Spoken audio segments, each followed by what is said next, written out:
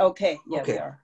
I wish. And you'll see this, and you can take this tour on your own. There's information on the left-hand side that will be complement the oral narrative that Amie and I are doing today. And you can take this at home. However, you really should go down onto the street and using your tablet or your smartphone, take the tour, and it behaves completely differently. And that's one of the goals, is to actually get down and wander the Asian Pacific Historic District on your own. So with that, Amie, you would like to open with a few words?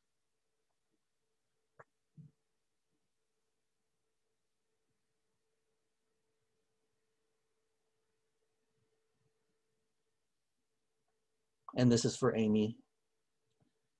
She might have gotten muted. Silent movie. Yeah, There I am. Amie, Okay. oh, Gotcha. good. Okay. My talk today will try to inform you about the experiences of my family during and after World War II and many other facets of my life growing up in San Diego in the late 1940s and 50s. I will give you my recollections about places which are still in existence in Chinatown, such as the Chinese Church, which is now the Chinese Historical Museum, the Chinese Consolidated Benevolent Association, and Nanking Cafe. I will also include some of those places which are not in existence, such as the King Wing store and Wuchichong Market. I will try to give you a feel of how the area appeared to me as a young girl. I feel that without these recollections and experiences, some of this history might be lost. That's wonderful. I think I'm really excited to hear some of Amie's personal stories. I did see a comment in terms of taking the tour. So for this session, you'll be just able to watch and look at the screens as I present and explain. So at the end, you can take the tour on your own, and I'll show you that QR code. So here we have, this basically tour is going to be the 8 blocks of the Asia Pacific Historic District. And so we're going to be actually starting here. We're going to be walking down 3rd Avenue, down to Market Street, come down. So this area is roughly the Harlem of the West. Walk back down here, over this way to along Island. This is where the Nihon Machi, the Japanese community, was. Then we'll go down, keep on going down here. The actual Japanese community is right here. Up here. The cursor's not showing on the screen. Okay, can you see my cursor? Anybody? No, Michael. It's not. Okay. And your screen sharing is paused. Oh, interesting. Thank you. Good.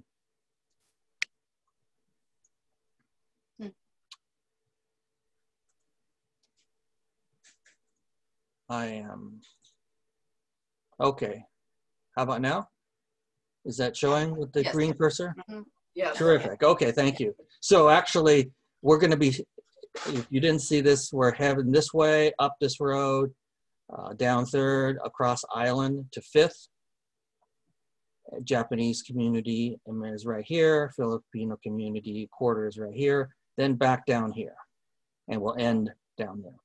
All right, so what we're going to do is start at the San Diego Chinese Historical Museum. You know, great starting location. This is really one of the central corner of old Chinatown. And so I'm going somewhat chronologically, but then actually jumping out sometimes based on where we're at physically. But really, this Asian Pacific Historic District starts with the Chinese, and so the Chinese Historical Museum is a wonderful place to start. So this was actually, the museum was created in 1996, following efforts from the Chinese Historical Society of Greater San Diego and Baja California in 1987. So the organization rallied because this particular building here was threatened with being torn down. This was actually over on 1st Avenue where the Ralph's grocery store is. So the community rallied with Dorothy Hom being our champion, and so the museum the building was saved. Led by museum trustees, then the museum was started in 1996. You can see here there's a stone line. These mark the entrance of this particular block, and we call them the guarding stone lines, and they're affectionately called Alex and Agnes, after Alex Chuang, the founding executive director, and his fabulous volunteer wife, Agnes Chuang. So here is another view of the street that we're going to be walking down. Here's the other stone line. So we'll be here. We're going to be looking in the opposite direction to the south and then heading down this way going north. And I'll talk about some of those different buildings. So you can see here what I'm doing is on the computer, I'm scrolling down the left-hand side, and you can see here that here's the map. So here's J Street, here's 3rd Street. And so if you're using this on a tablet or a computer or your smartphone, the map actually moves, and so you get a sense of where you're supposed to be walking or where you're supposed to be looking. So I'll get started with the Chinese fishing industry, because this is really where Chinatown gets started. So in the 1860s, the Chinese moved here because the fishing grounds were very productive. Earlier, just as a recap, 1848, gold is discovered in California. A few months earlier, the United States wins California from Mexico in the Mexican-American War. And then shortly after, California becomes a state in 1850. So it's very much of a frontier, wild, wild west. Mining happens, explodes. Travel from China is actually easier in many ways than coming from the East Coast. So a lot of Chinese come to the West. They pursue mining. There's actually then a lot of discrimination and violence towards the Chinese. So they start moving into different areas and fields and occupations. So they came to San Diego in the 1860s. You can see here, this would be roughly where the convention center is. And so these local coastal junks made out of redwood built here would have fished the local waters in the harbor or gone out to the local coastal areas for fishing for things like barracuda.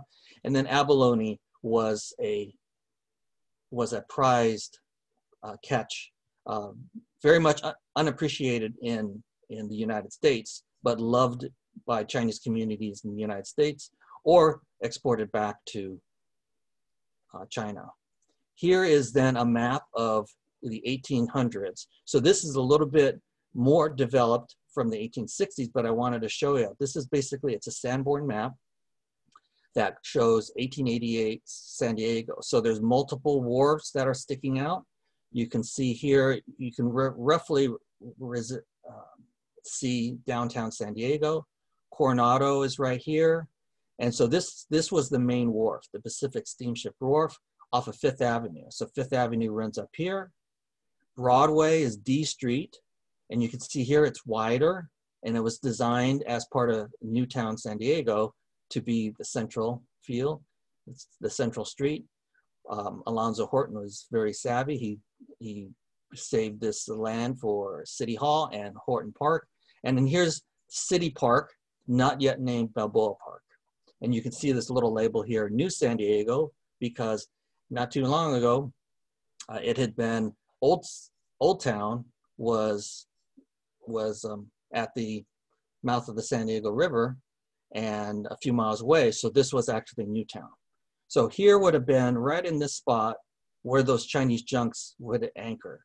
So this was kind of a little soft spot, less desirable than some of the main streets along here. So this is where the Chinese really got started in the 1860s.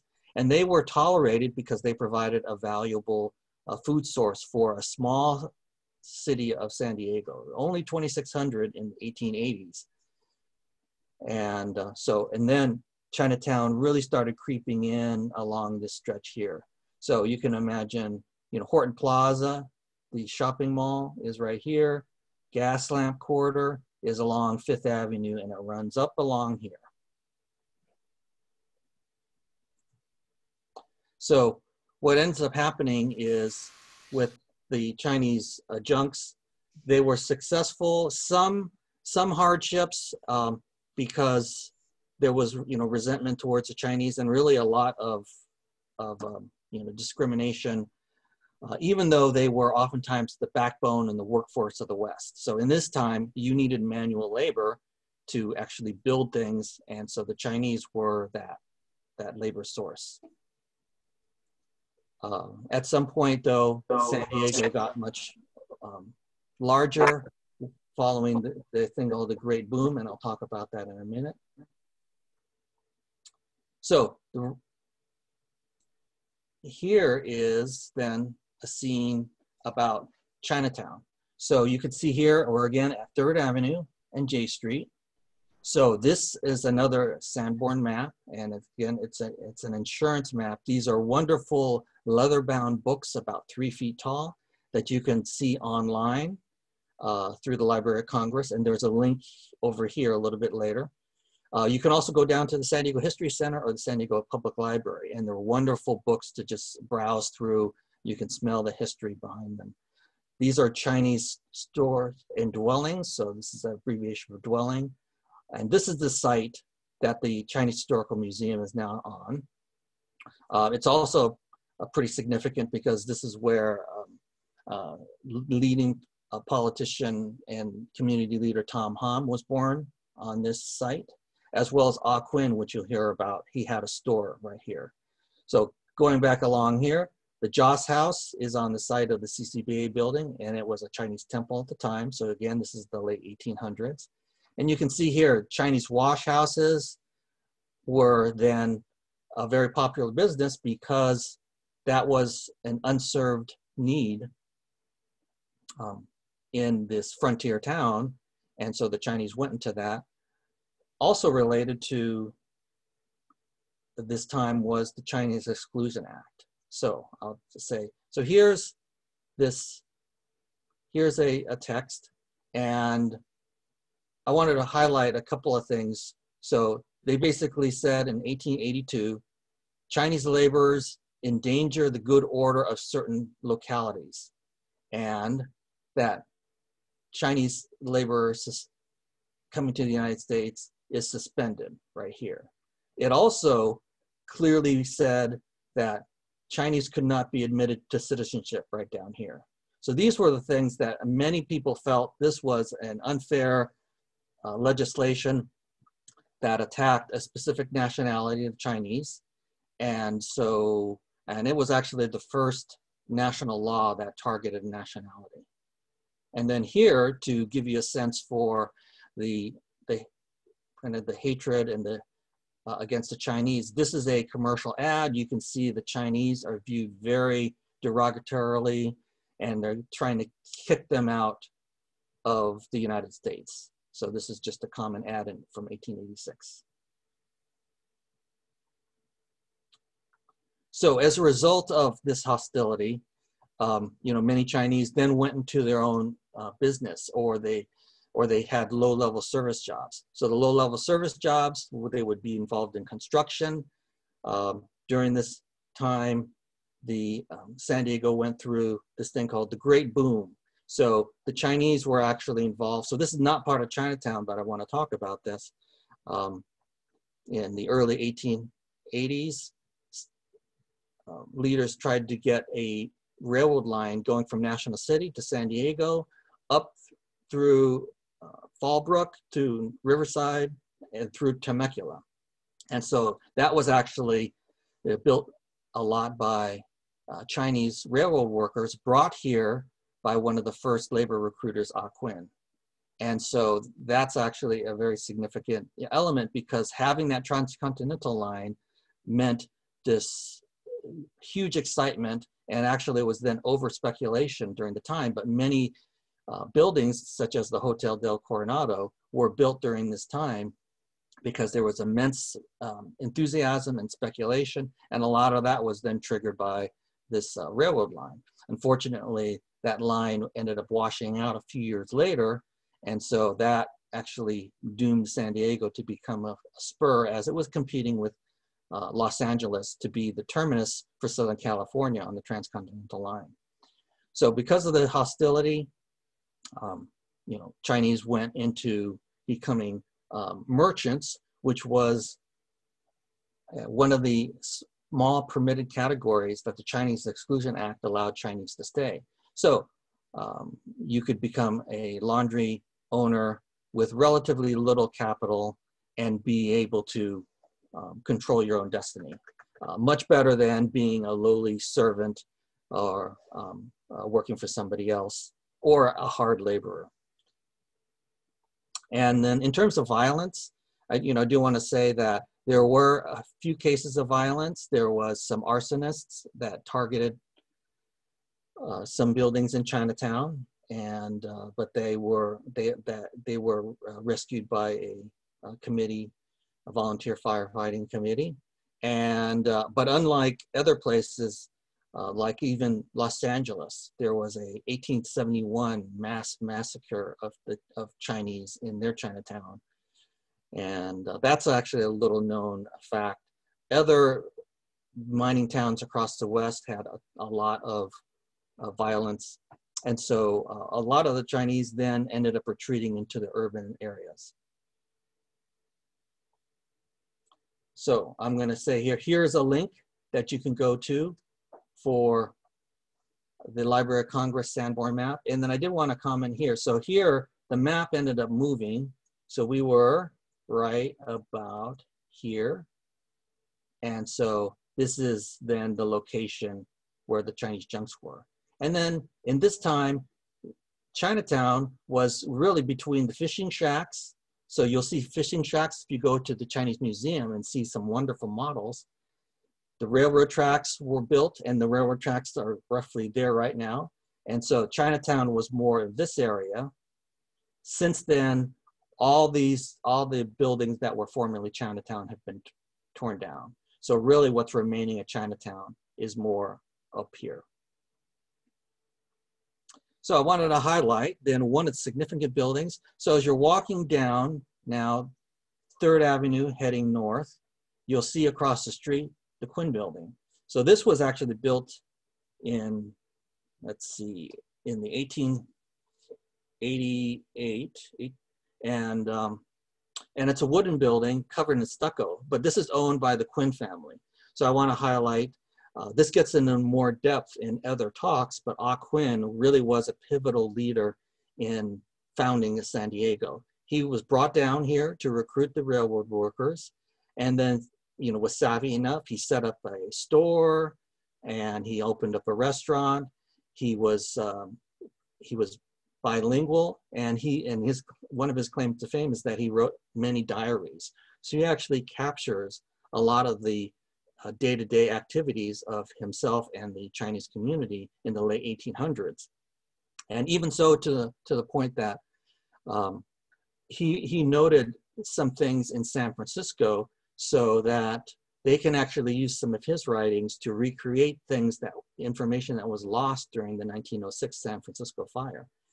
And we have a friend of the museum, Dr. Suzanne Castle, who's writing a book analyzing his writings coming out of Stanford University Press, and hopefully that's going to be coming out shortly.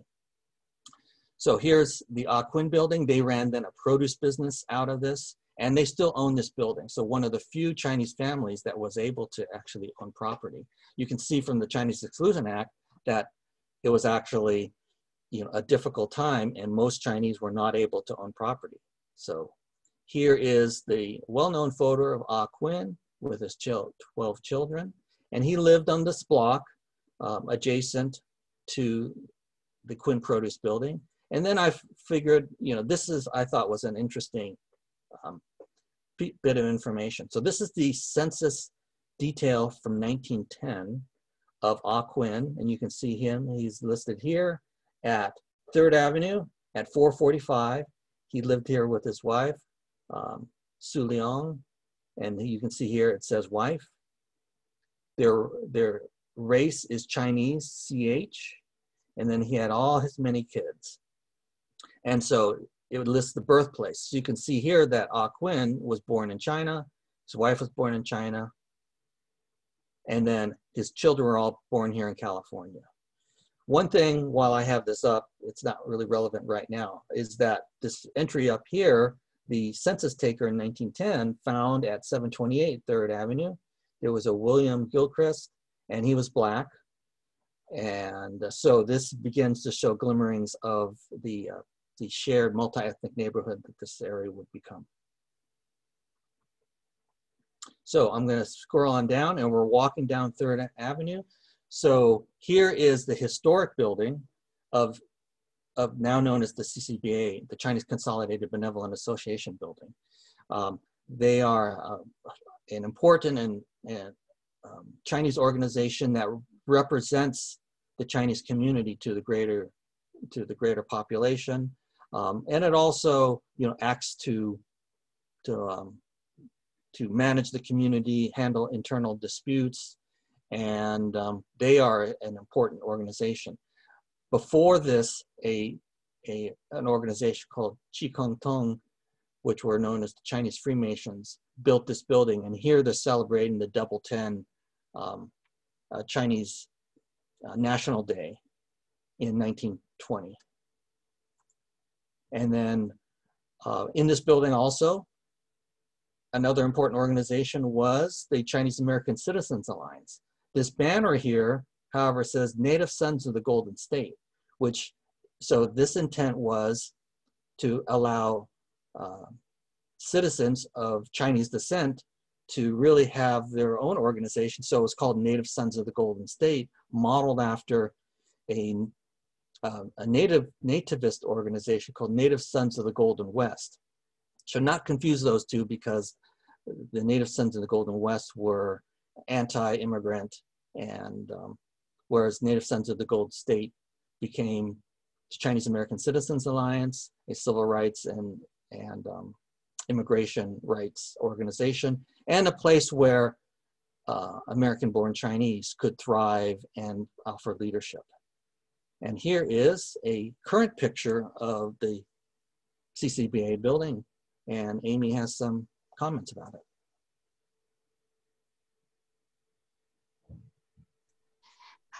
So when I was young, I would come down here, my family and I would come down here to participate in many social and cultural activities. They were all held upstairs. The bottom floor housed several different businesses through the years. But what I remember the most about coming here was there would always be a Chinese movie going on in Chinese, going on through the whole time we were there. But since we were kids, we would just run up and down the stairs and play games. But there would also, of course, be plenty of food. I also took some Chinese language classes here for a period of time. And they would also have the Lucky Lion dancers out on the street for special occasions, as they still do now. Terrific. I did want to add a couple of things. One here is the San Diego Chinese Center operated here as a social service organization, providing services for the Chinese seniors. And they started the Chinese New Year Food and Cultural Fair. The organization, the fair is now run by CCBA, and is a wonderful opportunity every single year to get that, see that public celebration, and it's free right out in front of this building. And then two, just as a nod to many people, old timers call CCBA the Six Companies, because in San Francisco, when they were founded in 1882, CCBA grew out of a group of associations called the Six Companies. And they were trying to fight for their rights because it was oppressive across California. And that's the roots of CCBA, but they came to San Diego in 1920, 1921. So here we go, we're walking down the street. There's lots of stuff here on this 3rd Avenue. So this is Wujichang, and any of you who remember shopping at the Oriental grocery stores, this was the place to go.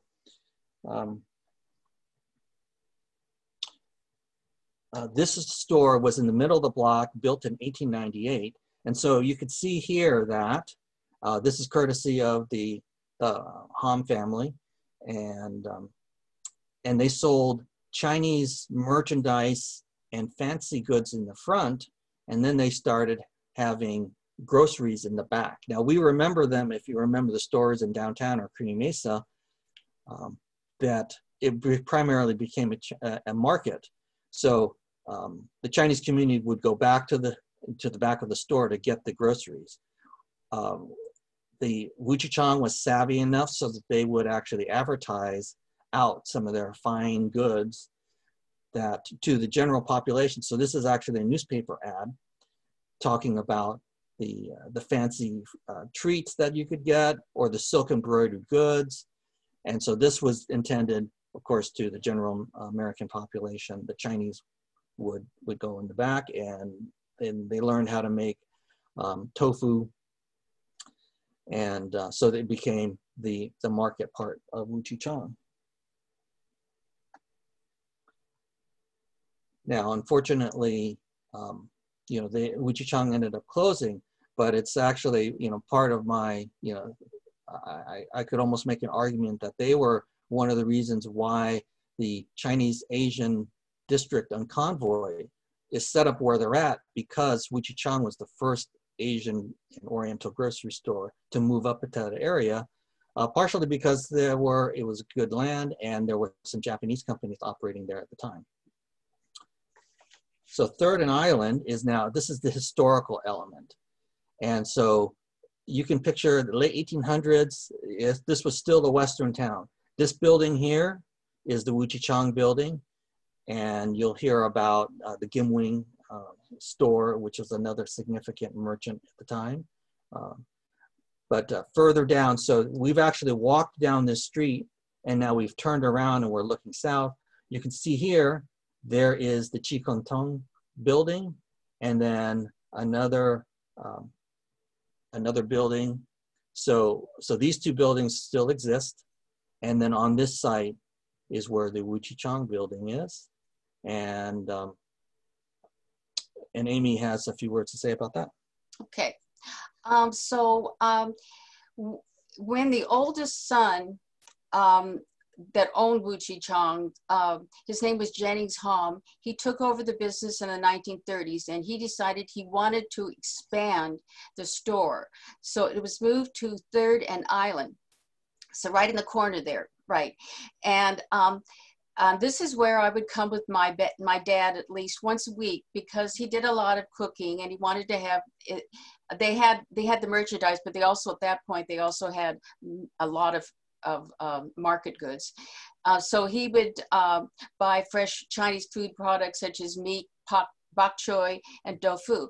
So this was, like he stated earlier, this was a major Chinese market in San Diego, and you have to remember that there were less than 1,000 Chinese in San Diego at that time. So I would remember when I would visit the store, there was a very old man who I knew was the original owner, because, which started in, I think, in 1899. So anyway, he was the original owner. And he had given it over, as I said, to his son in the 1930s, but he would still be there, and he'd be there every day. And he did whatever needed to be done, including working at the counter, at the butcher, or even sweeping floors. Okay, then also the Kim Wing store, which I understand was right next to there, was right next to the old Wuchichang store, and so it was still there. But it was originally established in 1889, and on the outside of the store read Chinese General Merchandise, and it was owned by the Hom Tam family, and it did have many of the same things that Wuchichang had, but they also produced their own produce in the backyard. They ran a Chinese lottery, and tickets were sold until the lottery was closed in the 1930s. But also during World War II, they served as the mail address for local Chinese servicemen who had no permanent address. So as I said, the family lived in the rear and on the second floor of the building. And what I remember the most about this store was it was obviously much smaller than Wuchichang, and it was much narrower. But I would go there to mainly from like Chinese school or from Wuchi Chong's, because they had dried fruits and candies that was sold by an elderly gentleman. And there were rows of them, of these candies and fruits. And looking back, I think that he was one of the original proprietors.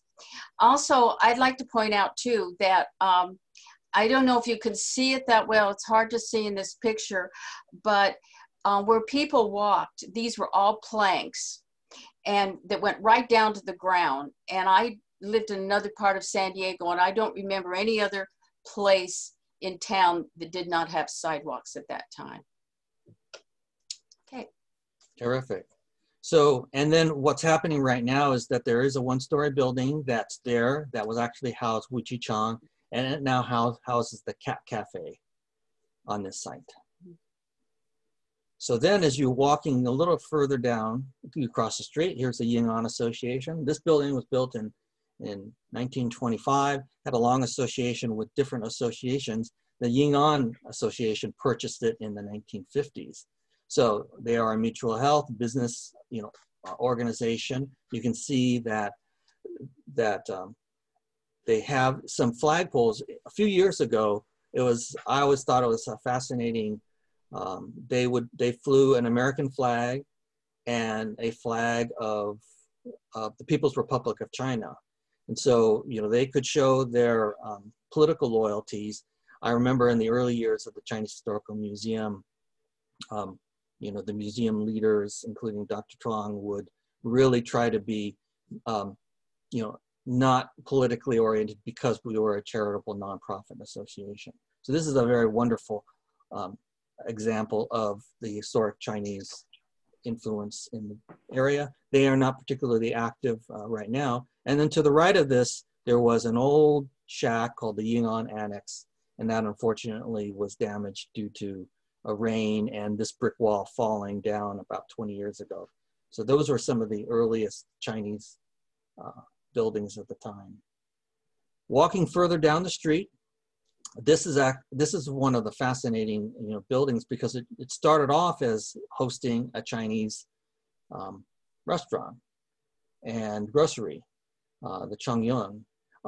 At some point, though, it became the ideal hotel. So you can kind of picture that Black travelers needed to have a place to stay because they could not stay at the white hotels.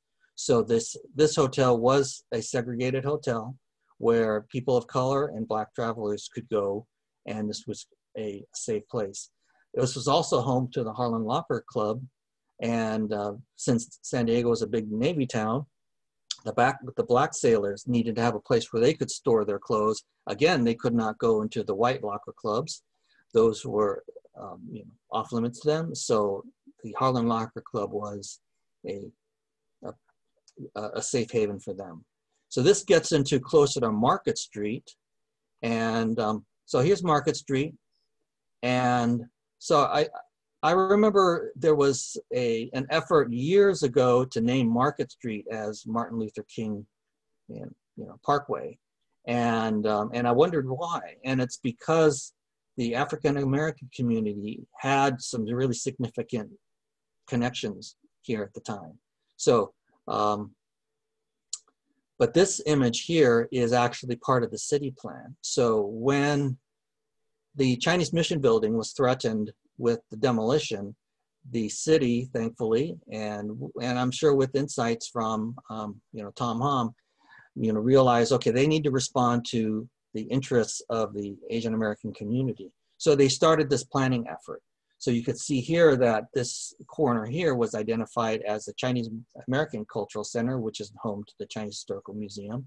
The Filipino American Cultural Center was home for the Philippine Library and Museum. And then unfortunately, the Japanese community had mostly disappeared in terms of having a presence. But they developed this in the late 1880s, mid 1990s. And Dr. Lily Cheng actually was very significant among her many other leadership roles in chairing a advisory committee for this district on behalf of the city and the Center City Development Corporation. So out of this became a plan to have street lights that were Asian themed, special sidewalks, and the protection of the buildings. You can see here, there's just a handful, and that's why they officially call this the Asian Pacific Historic District, or thematic historic district, is because there's no longer a real high concentration of the buildings. So now we're going to be heading back down 3rd Avenue. In this area, if you are walking the district, please note that there is a wonderful dragon mural along 3rd Avenue that represents the Chinese history in the area. And Dr. Cheng was instrumental at getting the developer and the city to have something that, because they were tearing down some of the historic buildings in the area. So I wanted to point out the Stingaree district and Chinatown, they're oftentimes, you know, considered the same, and they really weren't. This was the neighborhood, you know, you could see it's off of the main business district, which is 5th, and then the junks and were parked here, anchored. So this was a place where the rents were cheap. Chinese generally could not own property, so these were white landlords and building owners, you know, renting space to the Chinese because it was cheap. But then also the saloons started moving in. So the Stingaree district, as many of you know, was a place where you could get stung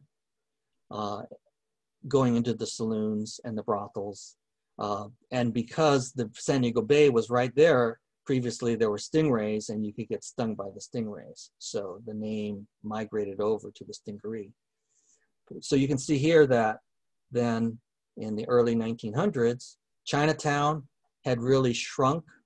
In the 1890s, when that great boom was happening, there were 909 Chinese according to the census. By the early 1900s, it had dropped to 400, and other groups had then started moving in. So the Chinese Exclusion Act had suppressed the growth of the Chinese community and actually forced a lot of them, you know, away. So you can see here along 4th Avenue, there was things like the Yankee Doodle, Pacific Squadron. Old Tub of Blood, oddly enough, is where the Wuchichang building that you just saw a picture of. And and during this time, you know, unfortunately, then the brothels, you know, did show up, and that gives a kind of a sordid history to the neighborhood.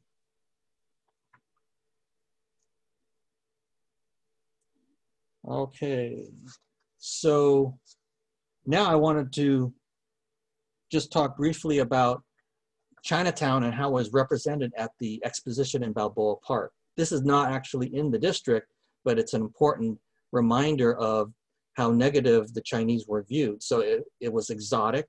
This was an attraction in Balboa Park at the 1915 exposition.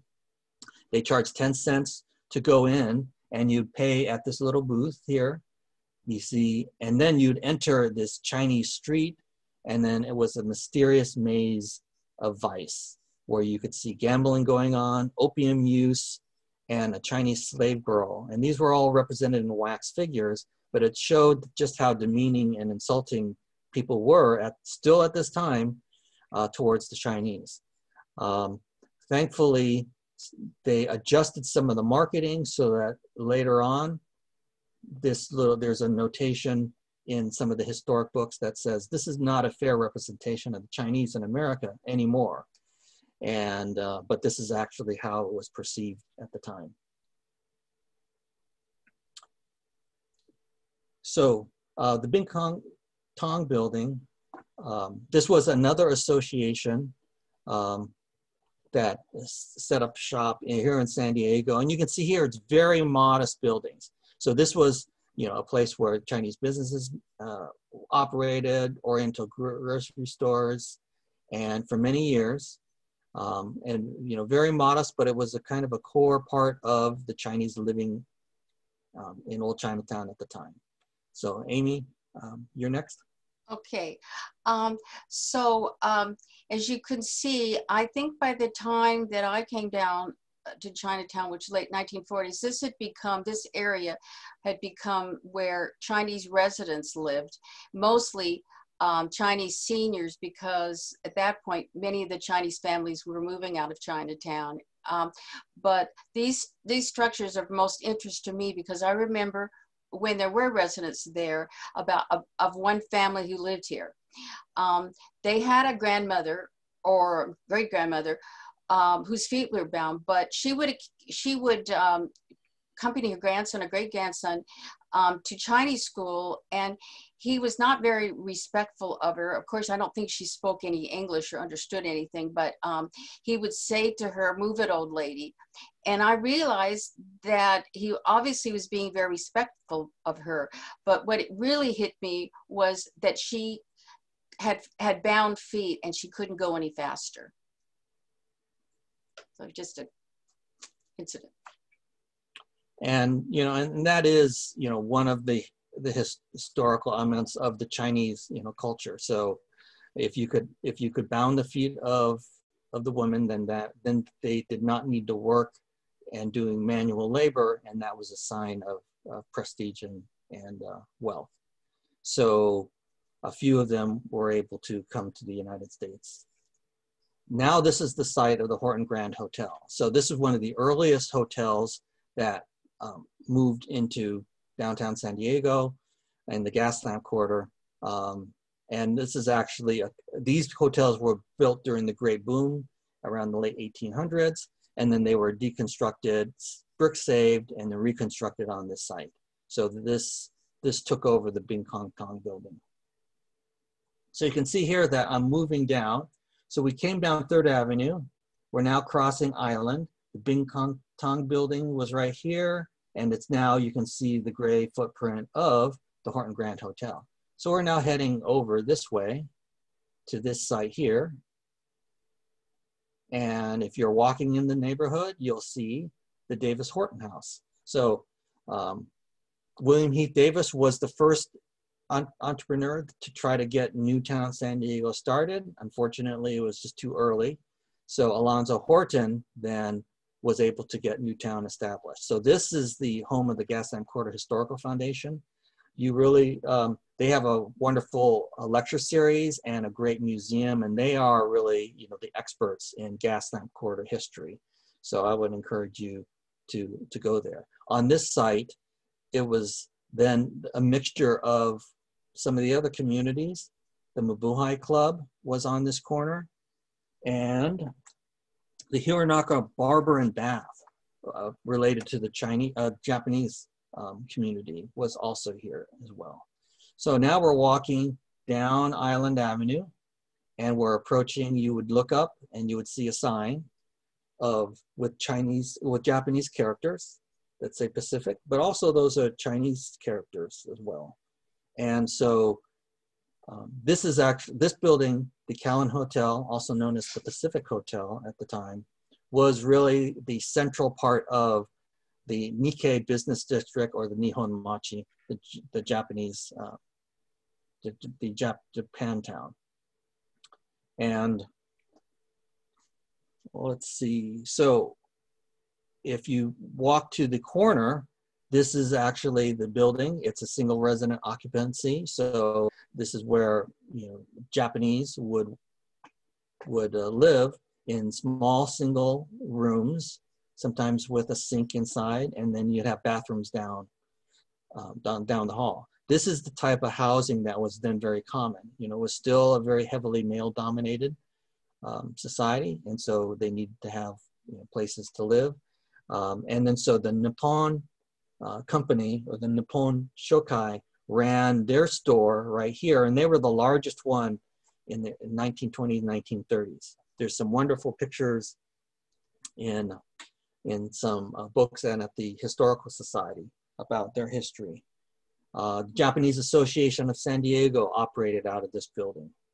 And so this was the 1920s and 1930s. Interestingly enough, the Japanese community actually got started as early as 1887, and there was a store called the Goban up on Fifth Avenue, a few blocks away, that opened up. And so the Japanese started coming here because there was still the need for labor.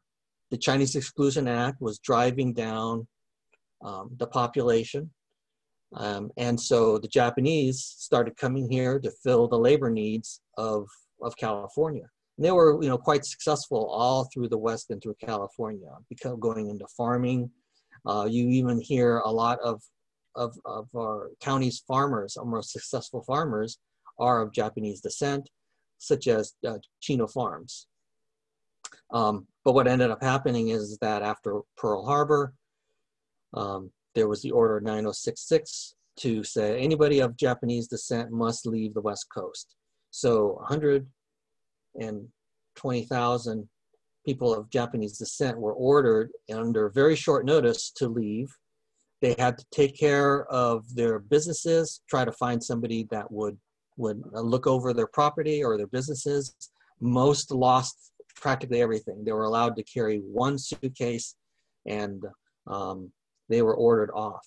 And of course, then the sad thing was that 60% of these individuals were American citizens. They were born here, and the order actually says that aliens or non-aliens need to leave. So alien makes sense. Non-alien, the opposite of non-alien, is almost always you're a citizen, but you can't say in the executive order, citizens must leave and go to these internment camps.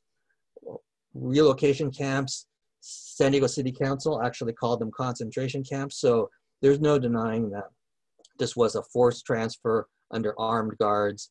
The Japanese community then basically evaporated. They reported at the Santa Fe train station, went up to Santa Anita racetrack, lived in the stables there for a while, and then San Diego's Japanese community went to Poston, Arizona. So there's a strong connection. At some point, after the war, they came back, but in small numbers. And then there was a reparations effort. President Reagan and Congress did reparations in the 1980s. So they recognized that wrong. After the Japanese left, then the Chinese were still active in the area, and the Chinese were then, considered allies because China was fighting alongside the United States against Japan in World War II in Asia. So the Chinese-American market opened up. So here is the site. I'm going to stop sharing for just a moment and give you a little view. So here I'm showing this book here. So I want to credit the Japanese American Historical Society and Professor Susan Hasegawa. And so if you want more information about the Japanese community, this is really the one to go to. So I credit them and I thank them. So with that, I am going to flip back to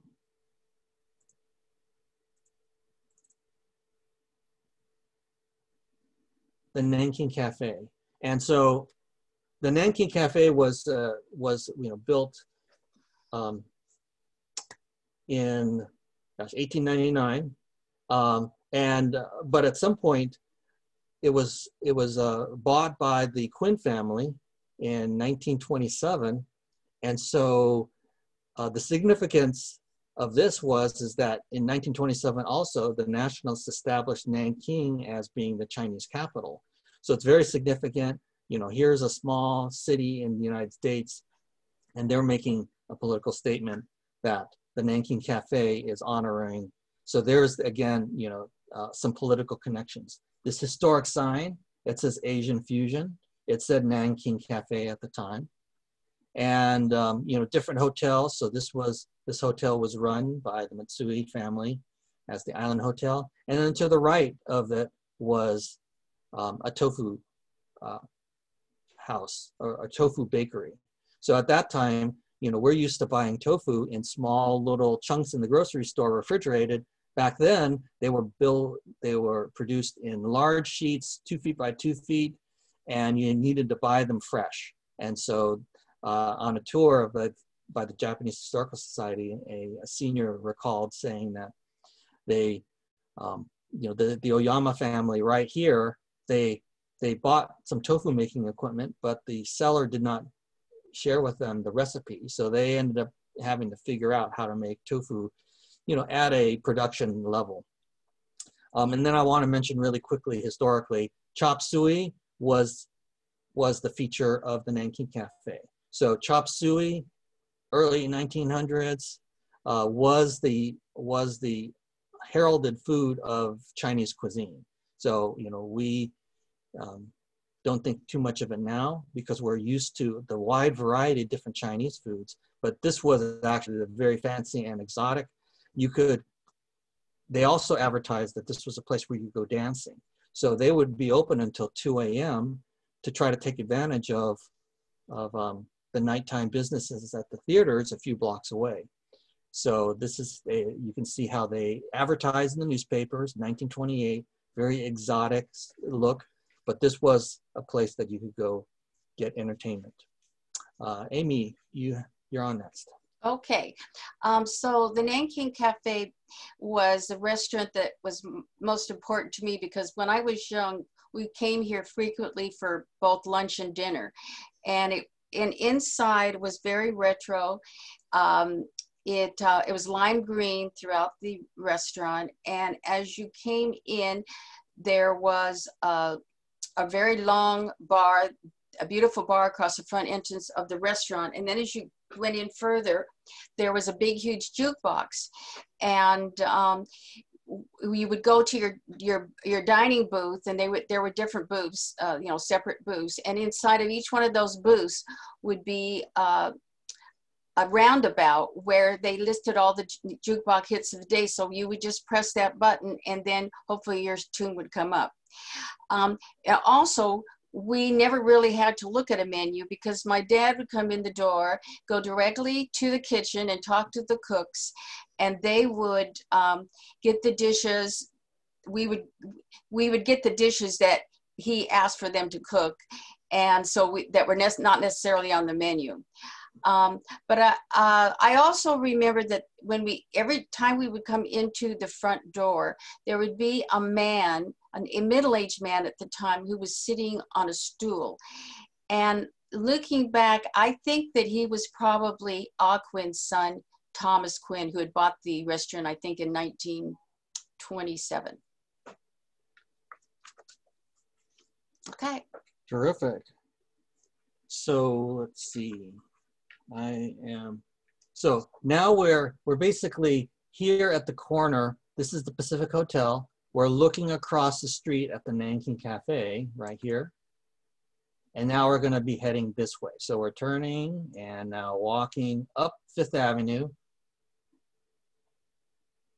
to another building that shares a really interesting past. So it was originally some Chinese restaurants, most notably the Mandarin Cafe. And you can see it has an Asian style design along the top. On that Japanese Historical Society tour, there was somebody shared that they recalled this Chinese restaurant was a part of a Japanese American wedding. So the bride got her hair done about a block away to the north at a Japanese hairdresser. Then they got married at the Buddhist temple about a half a block away. Then they came down here and they had their family wedding banquet in this upper floor. So this shows really the intermixture of how the Chinese Americans, Japanese Americans, and then Filipino Americans all coexisted. So later on, this became the Manila Cafe.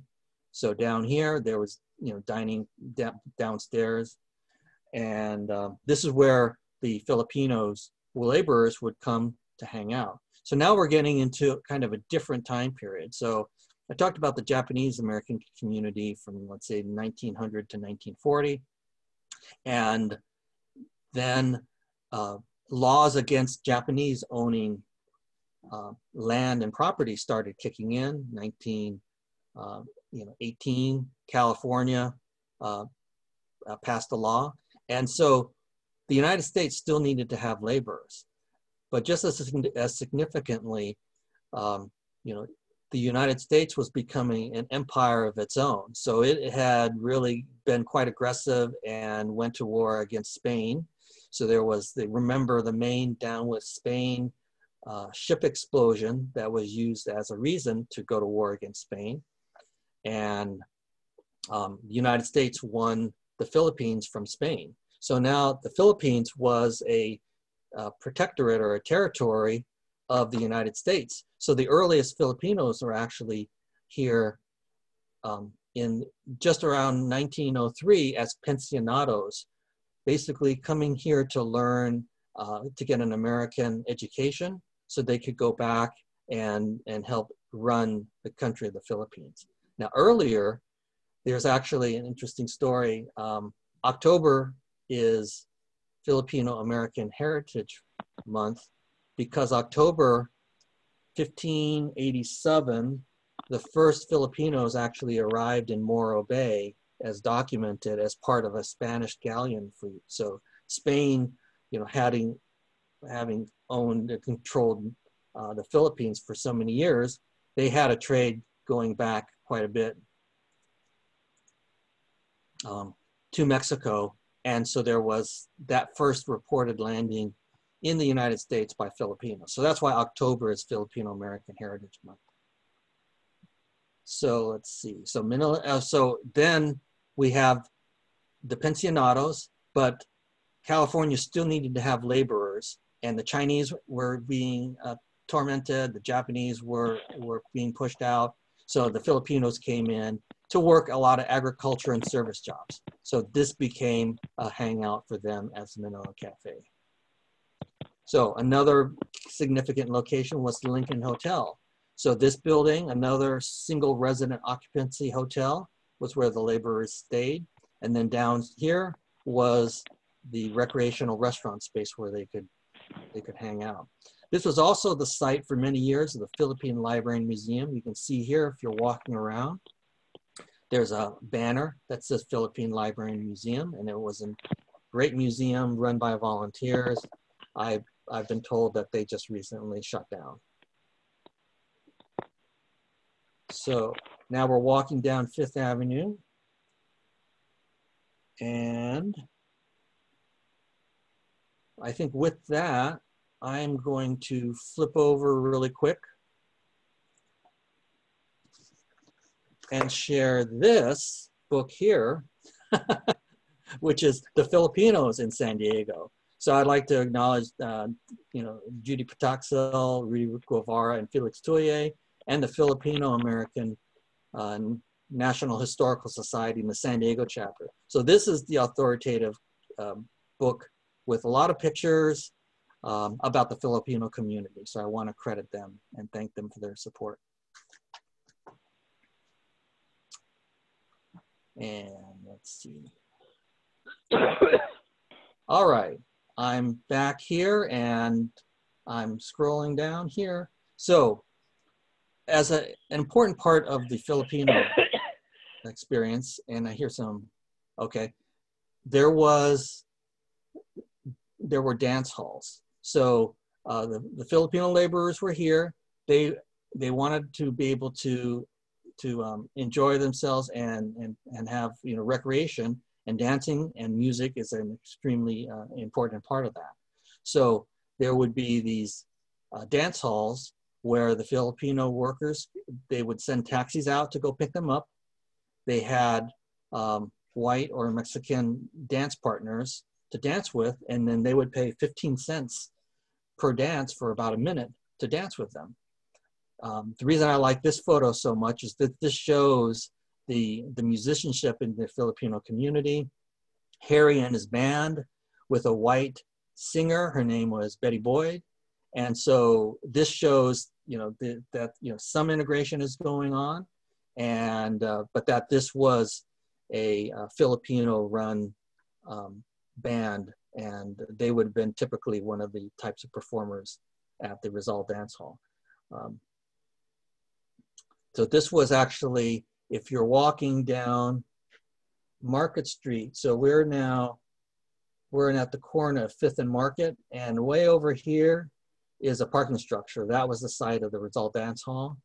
I mentioned that the Buddhist temple was here. So the Buddhist temple was about this mid-block. The evidence is not really that clear, but, and I've not seen any pictures, but the Buddhist temple would have been right here. So this is then a mixture of the different communities. And so talked about the dance partners. So, you know, Filipinos were then also kind of tormented and discriminated against. So they started trying to get the dance halls shut down.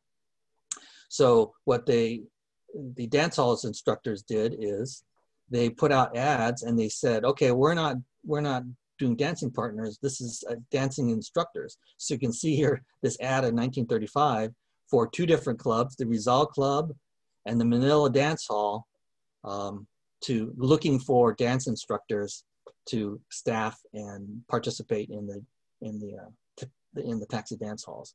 There were then a lot of, you know, businesses that catered to the Filipino workers, pool halls, barbershops. Most of them lived a few blocks away down 14th Street, but their business center was around Fifth Avenue and Market, and so it was called the Filipino Quarter.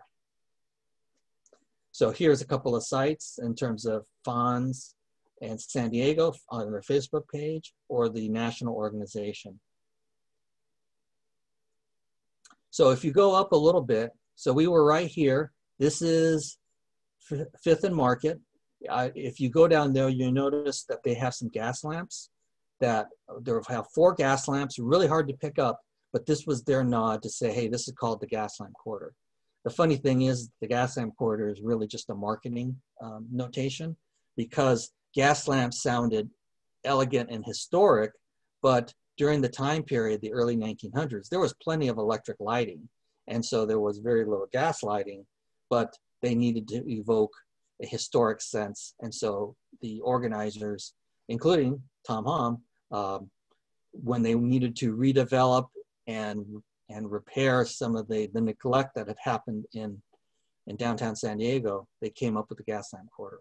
So we're walking. So if you're on this tour, you do not need to walk down to the Quan Main building and the Yuma building. The Yuma building was built during the Great Boom, one of a really remarkable structure. But down here in the lower floor, the Quan Main store operated. So Quan Main is actually a very significant individual.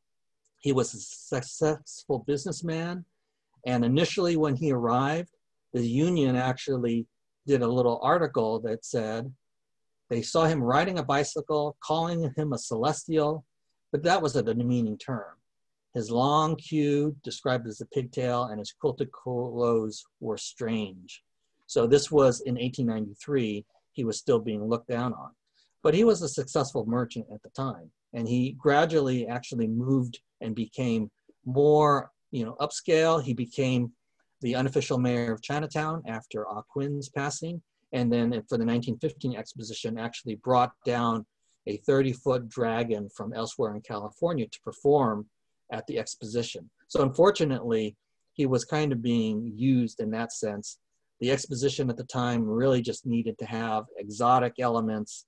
And so the performance was part of that. And so I guess with that, Amie has a few words to say. Yeah, not too much. I do remember coming down here because it was a very nice store. Very elegant things were in there. For us, we didn't really need anything because we had plenty of those things in our own home. But I do think that it was much more, more Americans went there than Chinese. And so I think that they were the ones that really patronized it. And in fact, I guess later, through the years, it moved to some really more upscale areas like La Jolla and Coronado. Yeah, and I think he's a remarkable, success story during the 1935 exposition in Balboa Park. So now 20 years later, San Diego is having a second World's Fair. And if you recall Balboa Park, there's that big secondary plaza where the Air and Space Museum is. By the way, they've renovated half that parking lot, and they're going to be opening it soon with plants. And so it's not just going to be a parking lot anymore. But that whole area, came from the 1935 exposition. And I'm really gratified to hear that unlike 1915, where the Chinese were viewed as strange, unique, and being demeaned, 1935, the community, the organizers actually asked the Chinese community and asked CCBA to say, can you participate? So they actually visited the CCBA secretary and asked for participation. So that led to things like the House of China. And in this case, the Chinese community was able to represent themselves in their own way and not be suppressed. They had things like big China Day at the Organ Pavilion. And that was then an ability to represent themselves, the Chinese culture at the 1935 exposition. And Quan Mein was actually successful enough at this time that he had 2 exhibits, one in the main exhibit hall and one at Spanish Village, where he sold Chinese goods. And so he was a good success in 1935 and 1936. So now we're starting to walk down Market Street. Here's a famous place called the Sun Cafe. It was really, started off as a shooting gallery, and then they started selling soup, and the soup became so successful that they actually opened up a restaurant called the Sun Cafe. So you can see here in this 1931, section, it's running as a restaurant by a Japanese family, the Obayashis. They got it started, and down here, this was one of the few cases that we found where a Japanese family was actually able to own this property. And so $3,500 was a transaction in the 1920s. The wonderful thing about this is that this was actually a place where multiple communities could dine. So there's some great photos, which I was not able to get access to, that shows white customers, Black customers, and Asian customers and staff all eating together at this counter. So here is the current photo. This was remodeled after that other picture.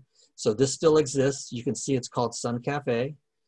As a historic building, this bar came in and renamed themselves Funky Garcia's at Sun Cafe, but they've retained the storefront.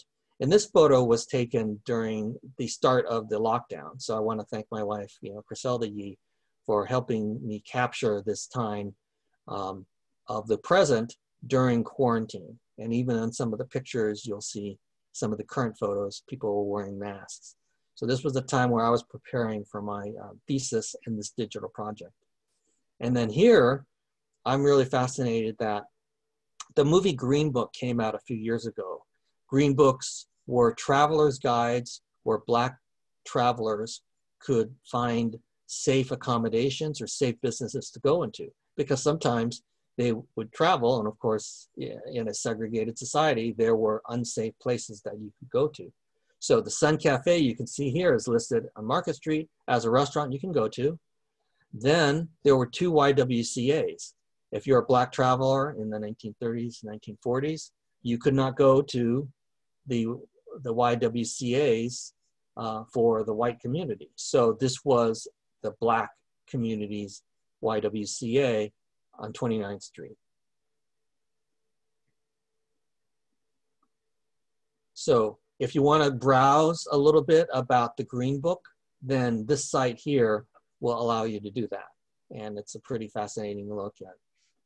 So now we're getting back into the African-American community, and they called themselves Harlem of the West. It was still a small community, but because a big performance place called the Creole Palace existed, they were very proud, and they called themselves the Harlem of the West. So this was a place where leading entertainers would perform, Duke Ellington, Billie Holiday, and then connected to this was the Douglas Hotel. So this was another segregated hotel where Black travelers could go. There's a very nice plaque at 2nd and Market that represents the Harlem of the West.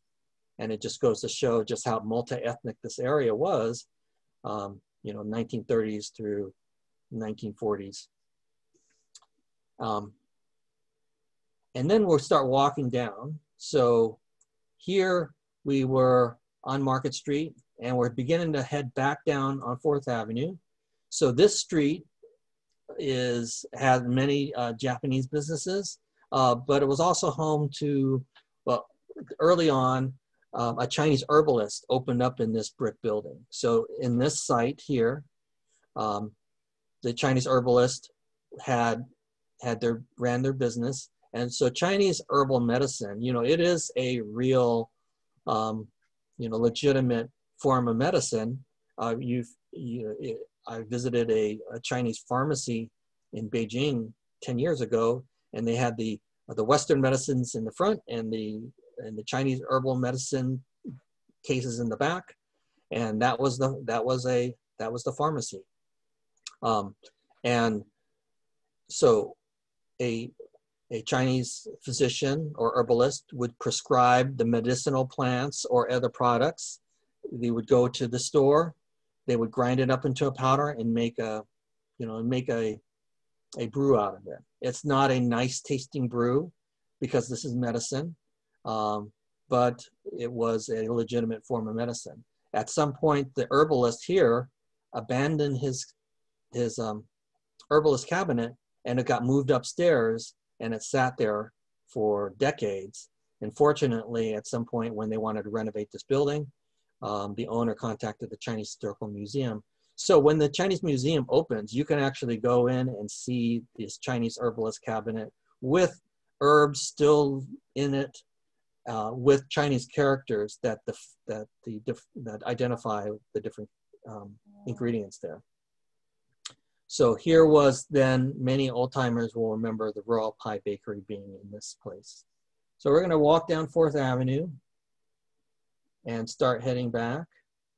So, and then I do want to mention the Obayashi family opened up their restaurant here in this site, and a sukiyaki dinner cost $3.25 at this time. And so interestingly enough, a lot of Japanese food became more popular because the United States was occupying and recovering Japan. So a lot of American service men serving in Japan would come back to the United States. And that helped kick off the interest in Japanese food in the United States. So now Chinatown is beginning to move on, but World War II really impacted the community a lot. So not only were there a growing number of Chinese families, then some were actually old enough that they could serve in the armed forces. So this is a wonderful picture, courtesy of the Hom family. Jennings Hom is up here at top, and he's serving in China along with some other San Diegan Chinese. And they're actually in the Burma theater during World War II, working with the American forces fighting against the Chinese. Fighting against the Japanese. And so in this case, they were a wonderful connection to the Chinese troops and could really help improve coordination. Then they had other Chinese American veterans. Gorman Fong is another longtime member of the museum. He served in Battle of the Bulge, and so this is the way that Chinese Americans could prove that they were in fact Americans. World War II opened up a lot of opportunities in terms of jobs. So because of the labor shortage, Chinese young adults could move into new jobs, and it really changed the complexion of the Chinese were now viewed as being positive as opposed to being negative for so many years. So then the Chinese Exclusion Act was removed in 1943. And so that helped to expand the opportunities for the Chinese. So here we have the Chinese, community church. So recall that we walked by this building at first, And the Chinese mission had actually started by, as early as 1885, by the Presbyterian Church. So there were multiple schools competing to convert the Chinese. And the interest at the time was that they would go back and convert the Chinese in China. So this was basically a missionary effort. And this was very common in the early 1900s to be trying to convert others. And so they wanted to convert the Chinese. And, you know, attitudes eventually really shifted. George Marston was very sympathetic, and he donated the land on First Avenue for this building. And in 1925, the Chinese Community Church got started. And Amie has actually a lot to add about the church and the happenings there. Okay, I was just going to mention, I think we forgot, but that's okay. I was just going to mention, you were talking about the exclusion laws, and that my father was imprisoned. He went to Shanghai right just before the war with my mother, and one of the reasons that he had to go there, he took a teaching position at Nanking University because he was not an American citizen, and he could not get a job here because of the exclusion laws. So I just thought I would bring that in. Okay, so anyway, in the late 1940s and early 1950s, my dad was the pastor here at the church. And as you could see, this is a whole congregation. If this was 1950, I might even be, my dad and I might be in this picture. But anyway, my dad was pastor here in the late 1950s and late 1940s and early 50s. And he was instrumental in making this a Protestant denomination by renaming it the Chinese Congregational Community Church. So this made it part of the church. The church was part of the Council of Churches in San Diego. Also, in the 1950s, I would come down here and take Chinese classes twice a week. They taught Cantonese because you have to understand that most of the Chinese in San Diego at that time only spoke Cantonese because they were originally from the Guangdong province of China. So we learned to speak, write, and write Chinese using calligraphy. But most of the kids that went to the school lived down in the downtown area, but we didn't. And so at the time it was quite a trek for me. I would have to take a bus from school and then go through some many undesirable areas. One incident that I remember was when myself and two other girls from a Chinese class who also lived outside of Chinatown, in fact, their father owned Chinaland restaurant, we're walking in the area where we're just north of Chinatown, where many of the peep shows are housed. And we stopped in front of one of these theaters, which had a lot of scantily dressed women and girls. And a woman came out of the glass cage, and she walked over to us and told us that girls like us should not be looking at pictures like this and sent us on our way. But it was my way of connecting with the Chinese community and attempting to learn the language. Okay, then I think, I guess this is it with me, but the next part that I want to bring up is that there right after the war, there were many racial prejudices that my family and myself suffered. Right after the war. When my family first came to San Diego from China after World War II, they bought a house in El Cajon, but they didn't know that it was one of the most conservative areas in San Diego area. So when the neighbors realized that we were a mixed family, that is Asian and white, they sent out a petition over the whole neighborhood and had all the neighbors sign it, and we were forced to move out of the neighborhood. You have to understand that there was still discrimination in housing, and exclusion laws, I think, were still in effect. And not until the late 1950s and 60s were these discrimination laws overturned. They also helped the Chinese leave. I believe that these laws also helped the Chinese leave the Chinatown area. So we moved to City Heights after this and bought a house. But you have to remember, it was still right after World War II, and many people did not know the difference between the Japanese or Chinese. So the kids in our neighborhood would call us Japs. And in fact, one kid actually had the audacity to ask me if my parents put a bowl on my head and cut my hair. But you have to realize, mainly, this occurred because we lived in a very white middle-class neighborhood. Okay, and there's some more experiences I had. I think it has to be stressed that both the church and the CCBA were the center of the social and cultural activities of the Chinese community. And I do remember playing the Chinese national anthem at the church with both my father singing, me playing the piano, my father and my brother playing the violin. But the Chinese would also go outside a lot when the weather was good, because you have to understand that both the church and the CCBA were very small facilities.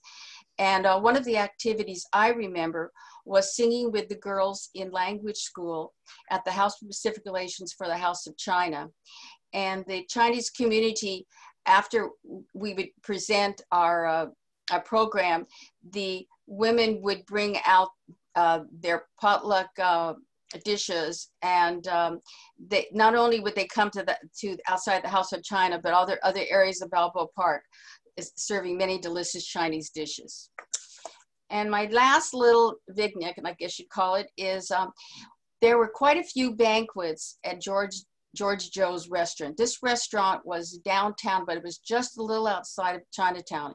It was very nice decor, and most of the attendees of the banquets were leaders of the Chinese community.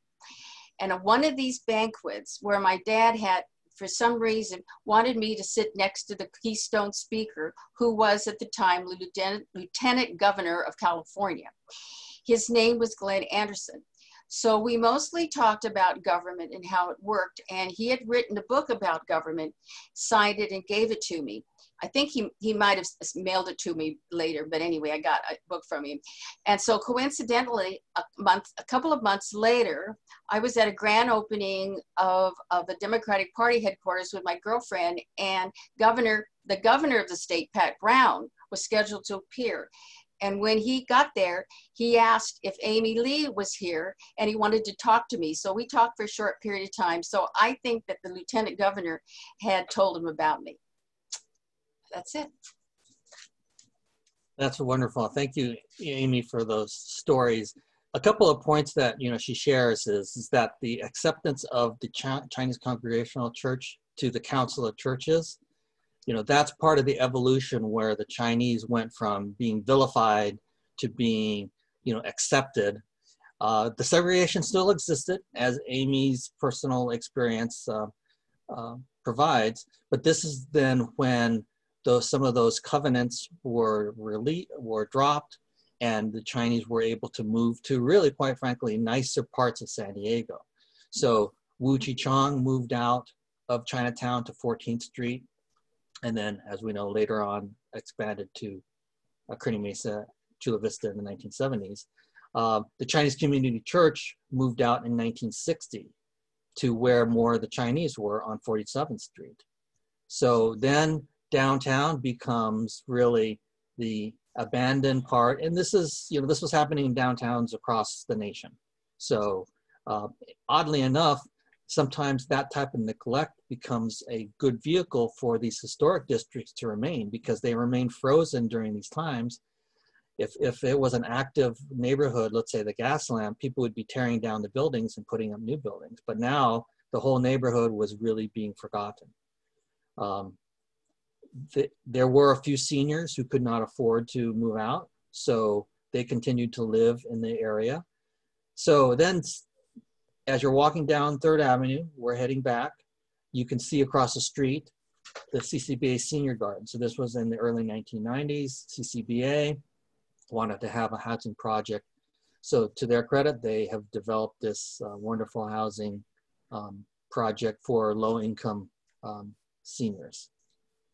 And so we're walking down 3rd Avenue, and we're back at the corner of 3rd and J, and we're now back at the the second building for the San Diego Chinese Historical Museum, the Sun Yat-sen Memorial Extension. So this is where the rotating exhibits will happen. And so when you will hear, and please stay in touch with you know, the next exhibits that open up.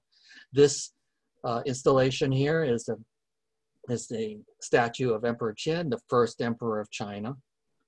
And so